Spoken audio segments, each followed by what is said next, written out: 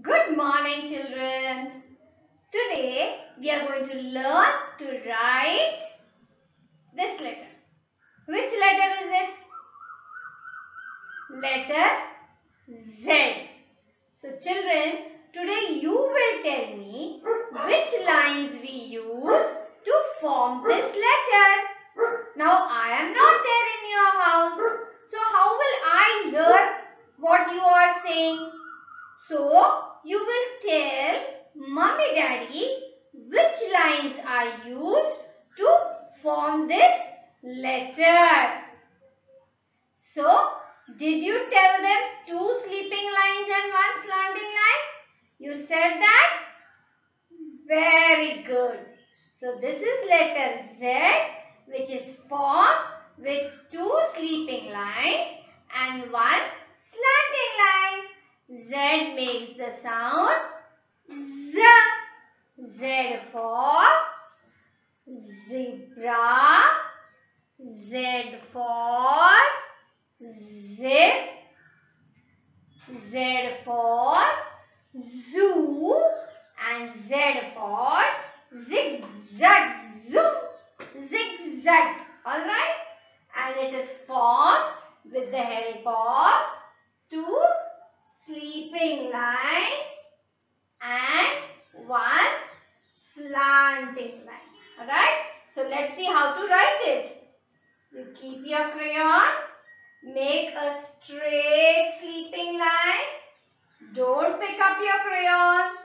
Go slanting down and back again.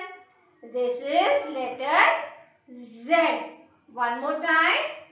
A sleeping line, a slanting line, and one more sleeping line.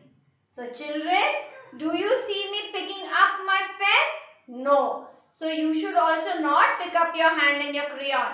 Keep them down and continue writing. Now let me show you some fun. I am going to rub off this line. Now what does it form? What does it look like?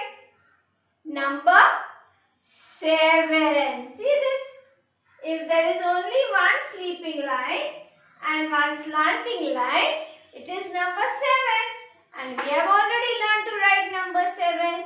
So we make a 7 and 1 more sleeping line to form letter Z. One more time. Sleeping line, slanting line, and another sleeping line is letter Z. Z makes the sound Z. Z.